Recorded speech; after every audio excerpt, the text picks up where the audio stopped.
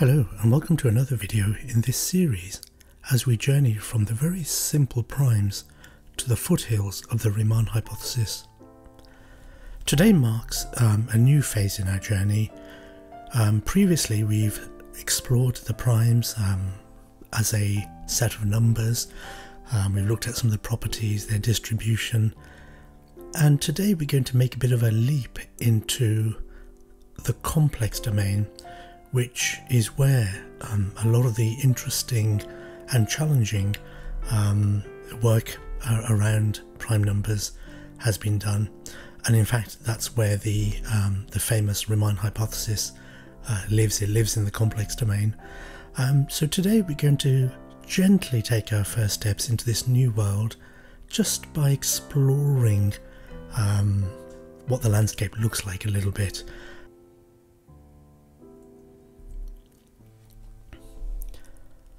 So to recap, one of the last things we did was arrive at the famous Euler's golden bridge, as we call it, the Euler product formula, which was quite important because it connects the integers, the normal numbers, to the primes. And that was always something that was fairly elusive, an ability to encode the primes in some kind of formula. And you can see it reproduced here, and just to kind of remind ourselves, the sum of 1 over n to the s, where s is a parameter, the sum of that over all integers is the same as this infinite product, which is 1 minus 1 over p to the s, all inverted, summed over all primes. So the product is over all primes. So this is all about primes. This is all about integers, and this is called the zeta function, the Riemann Zeta function. And we know that this thing encodes information about the primes, and we've already seen that if we can manipulate it a little bit, out pops information like there are an infinite number of primes, or that the primes aren't so sparse. That is, the prime harmonic series, the sum over the inverse primes, diverges. Now we've worked those things out before, but they were a little bit of extra work. But this time they pop out of this magic Euler product formula, this golden bridge. So that's nice and interesting. And we think at this stage, just us, that there's a lot more to be found as we explore this formula, this Euler product formula, this golden bridge, as it were. And the direction that we're going to go in is to think about that parameter s in a different way. So previously we've considered s as an integer. So when s is 1, it's the harmonic series, 1 over 1 plus 1 over 2 plus 1 over 3 plus 1 over 4 and so on, which we know diverges. When s is 2, that's the Basel problem, 1 over 1 plus 1 over 2 squared plus 1 over 3 squared plus 1 over 4 squared, and we know that was a historically famous problem that was difficult at the time, and Euler solved it in an interesting way, and it converges to pi squared over 6. And we've looked at this before, so if you want to go back and refresh yourselves, do go and have a look at those videos and the blogs that are associated with that. We then said, actually, what if s is not an integer but is a real value that could be something like, I don't know, 9.73 or 1.5? And we proved that this zeta function converges for s more than 1. That means it doesn't converge for s is 1, the harmonic series, but it does for 1.1. And that's a natural question to ask, if s is 1 diverges and s is 2 converges, is there something in between where it converges and diverges? And we actually showed that it converges all the way up to, but not including, s is 1. So we looked at s as a real value, not just an integer. So the next step is to think of it as a complex number. So this zeta function becomes a function over the complex domain. It becomes a complex function. And it was Riemann who first took it in that direction. So the zeta function has been around before Riemann. We know that Euler developed this particular equation, but because Riemann did a lot of very interesting work in the complex domain, including the famous Riemann hypothesis, it's become known as the Riemann zeta function. So if we think this zeta function over the complex domain, if we think that way of looking at it might reveal new insights into the primes, I guess the first thing we should do is to just understand what that zeta function looks like, how it behaves in different parts of the complex domain. And a good first question is, where does it converge? Where does it diverge? Before we dive, and that's what we'll do today. We won't do anything particularly complex today. I think there was a pun there. But we will kind of build a mental picture of where it converges and diverges, and we'll also look at this function in 3D form. Before we dive in, just to set some conventions around terminology. So S is complex, and it's become tradition, so in almost every resource, text, course, lecture, you'll see it written as sigma plus IT, where sigma is the real part and T is the imaginary part. These are arbitrary. It could be A plus IB, but this has become tradition. And sometimes you'll see these things referred as just sigma, and they assume you know that it's the real part of this S. So if we write the sum 1 over n to the S, if we write that out explicitly, sigma plus IT, we can split it into the product of these two factors, 1 over n to the sigma, which is the real part, and 1 over n to the IT, which is the imaginary part. And we'll find that kind of useful. So let's start building up a picture. I'm just going to draw a picture of the domain here, of the complex domain. That's the real part, let's call that sigma, and that's IT, the imaginary part. And in all of this, we are asking, where does it converge, where does it diverge, what does this function look like? So we'll add to this picture as we go along. So the first easy win, is if we look at the series, but look at each term replaced by its magnitude. So remember, if it's a complex function with complex terms, it's easier to think about the size of those terms if we think about their magnitude. So let's see if that takes us anywhere. So the sum of those magnitudes, we can rewrite it like this, as we said, S is sigma plus IT. And a very, very common and useful, not a trick, just an aid, is to be able to write n to the IT as e to the IT log n. Let's explain where that comes from. Once you see it, it's really easy, but the first time you might be unfamiliar. So we've got n to the IT, and actually we want to write it as e to the something. We want to write it as e to something because that's a nice, useful, easy common base. We can do things like differentiation and so on. If we take logs, we have IT dot log n equals x, and that is what that is. So that means n to the IT equals e to the IT log n. So that's a very easy transformation. You'll be able to do it without thinking about it in future, but the first time you might not be familiar with it. So for example, 2 to the 5 is e 5 dot ln2. I hope that's right. I'll have to check that afterwards. I hope I haven't got that wrong. But it's just a way of changing the base. Great. So if we do that, we see that e to the I something always has a magnitude of 1. Why is that?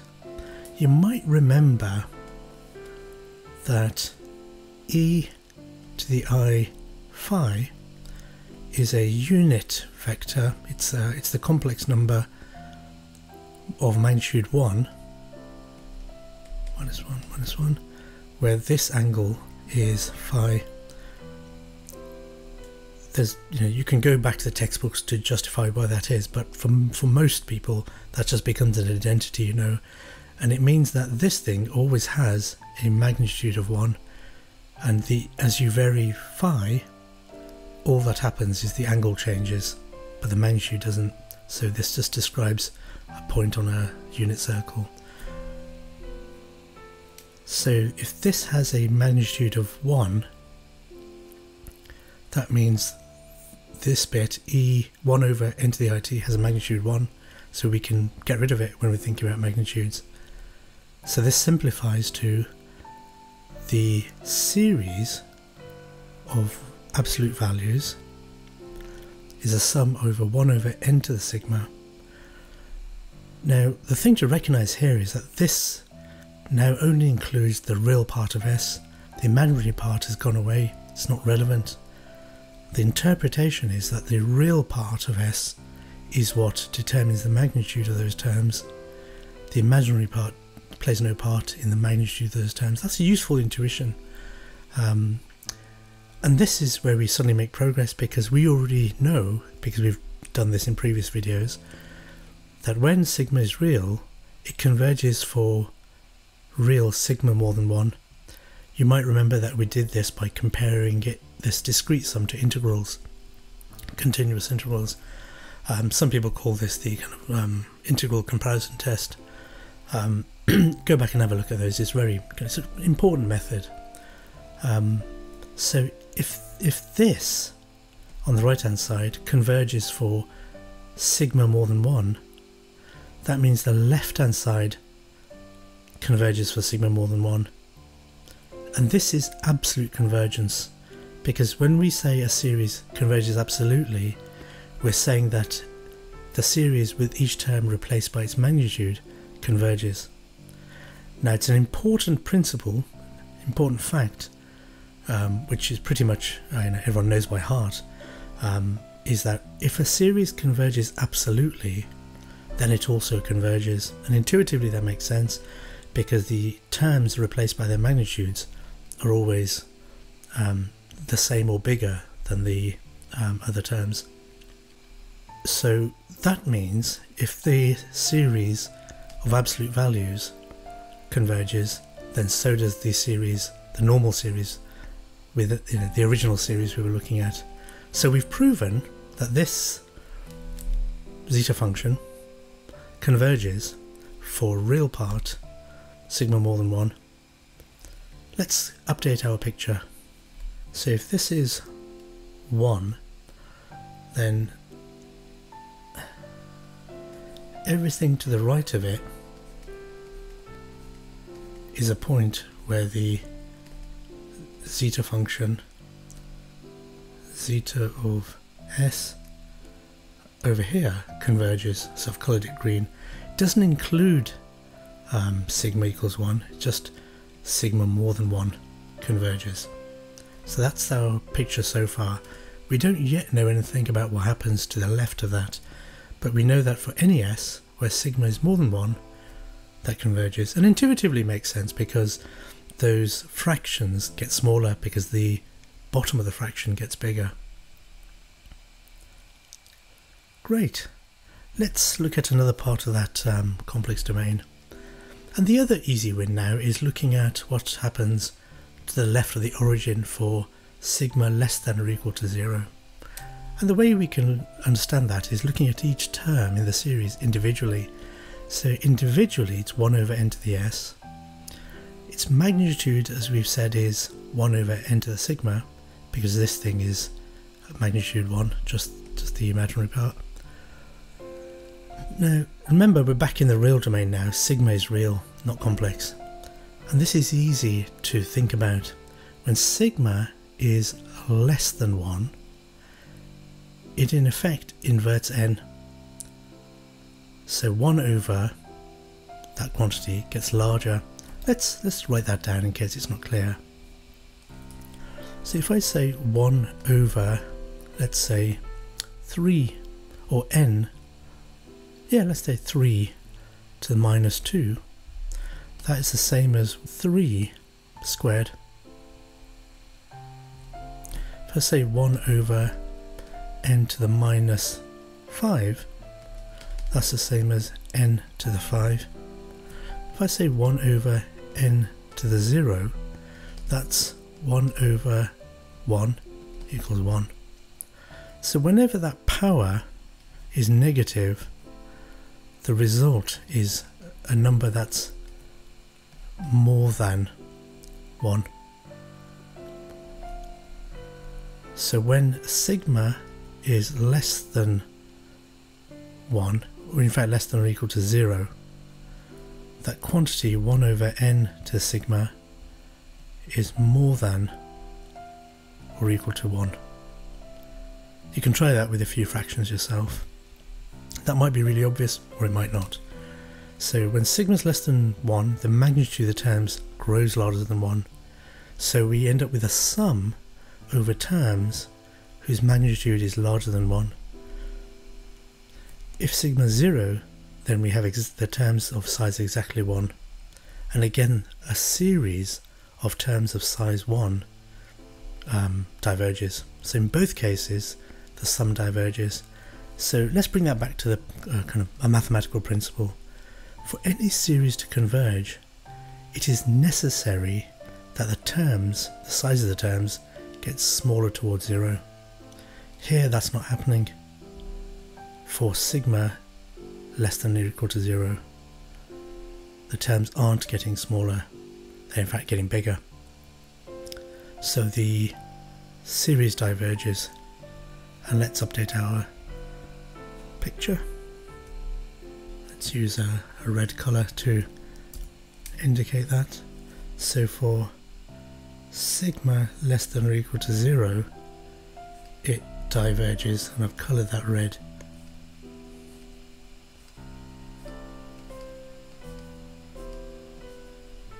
There you go. So converges over here, converges, and then diverges over here. So we're left with this mysterious strip in the middle between 0 and 1, not including 0, maybe not including 1. What happens here? So that's the next thing we're going to look at. What happens to this zeta function in this area? So we've almost built up a complete map, but we just have a missing area. Now, to answer that question requires just a little bit more maths, and it requires us to think about those series in more general terms. That series we had, the Riemann Zeta series, is called a Dirichlet series, and there are lots of kinds of Dirichlet series, and the zeta function is just one of them. So we need to refer to the theory about Dirichlet series, about when they converge and diverge, in order to complete this picture, to find out what happens in that gap. Let's explain Dirichlet series. So normal power series are things like a plus bx plus cx squared plus dx cubed, and so on. Those are the normal power series that we're used to. With Dirichlet series, the terms are of the form a to the n over n to the s sum. That's the general form, and that's a Dirichlet series. When an is always 1, that gives us the zeta function, 1 over 1 to the s plus 1 over 2 to the s plus 1 over 3 to the s, and so on. If an wasn't 1, if it was something else, that would be a different Dirichlet series. So you can see the main difference is that here we've got positive powers, and here we've got negative powers, but the variable is the power. So they're similar looking but different. And the theory, which we'll look at in a different video about where these Dirichlet series converge and diverge, we'll look at that separately because that's a whole kind of piece in itself. The idea is that unlike power series which converge in disks in circular regions, the Dirichlet series converge in half planes. So there'll be a half plane, and there'll be a line, it's called the abscissa of convergence, where to the right of it, the series converges, and to the left of it, it diverges. And on the point, we can't. It doesn't say anything. We have to use different methods to work out what happens. So this is the kind of the edge of the region of convergence. And what we find is that for the zeta, actually we can do it here. What we know is that the zeta function converges to the right of some place, some line, and if we find a point where it diverges, it's got to be on or to the left of that abscissa of convergence. We know this thing converges for sigma more than 1. We also know it diverges at a single point, s equals 1, where so we know that the harmonic series s equals 1, this point here, it diverges there. We know that, that's the harmonic series. So these two facts, that it converges for sigma more than 1 and it diverges at one point, sigma equals 1, that means that must be the limit. So it diverges at s equals 1. That means the limit, the edge of that region of convergence is sigma equals 1. That's how we work it out. If you want to kind of reread that or go through those steps again, go through the blog, because that kind of says it in more measured language. So that's summarizing really what we've just said. We know the zeta function converges for sigma more than 1. We know, there it is, that it diverges at s equals 1 plus 0i, that is s equals 1, that's the harmonic series. Therefore it can't converge to the left of that. Therefore sigma equals 1 must be the abscissa of convergence. Abscissa is just that funny phrase that you sometimes learn in books, or they, very old textbooks will call a line like x equals 2 or x equals 3, they'll call that an abscissa. So that's how we know the zeta function diverges for sigma less than 1. So let's update our map. So we can extend this divergence area right up to that line. Now it looks like we've completed this map now. We know where it converges and where it diverges, but it's not quite complete because, so let's summarize. For sigma more than 1, it converges. Sigma less than 1, it diverges. We don't know what happens at sigma equals 1. We know that at s equals 1, at this point here, it diverges, but we can't say yet anything about what happens up and down that line. And today we won't get into that, but this gives us a complete enough map to kind of, think about visualizing this zeta function. So we've concluded that the series converges to the right of sigma equals 1. And we can then think about plotting it or visualizing it. And we can do that using kind of computers or just writing some code to, calculate that sum for many terms. Now, because the input to the function is complex, the output is likely to be complex, and it is. And visualizing complex functions isn't trivial because we have a two-dimensional input and a potentially two-dimensional output. So an easy way to kind of quickly get a feel for a function is to, use the two dimensions of the input as axes, so the real part and the imaginary part, but we can visualize the output by squishing it into just its magnitude. So we visualize the magnitude. We lose some information there, but it gives us a feel for the size of the function.